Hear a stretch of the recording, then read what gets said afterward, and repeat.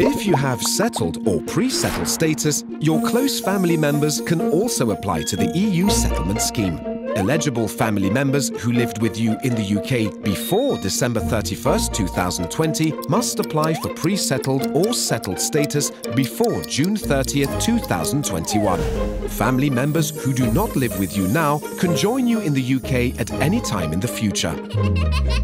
It does not matter whether they are EU citizens, as all nationalities are covered.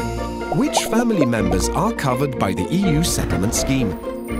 Spouses, civil partners and unmarried durable partners are all covered if the relationship existed before December 31st, 2020 and still exists when they apply.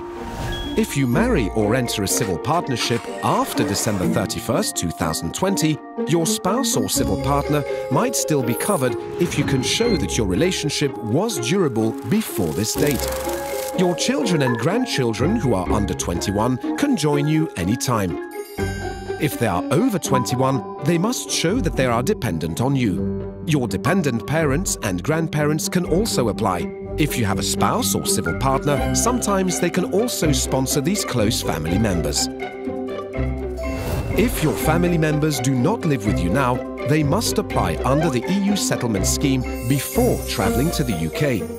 If your family members travel to the UK using a family permit, they must apply for pre-settled status within 3 months of their arrival.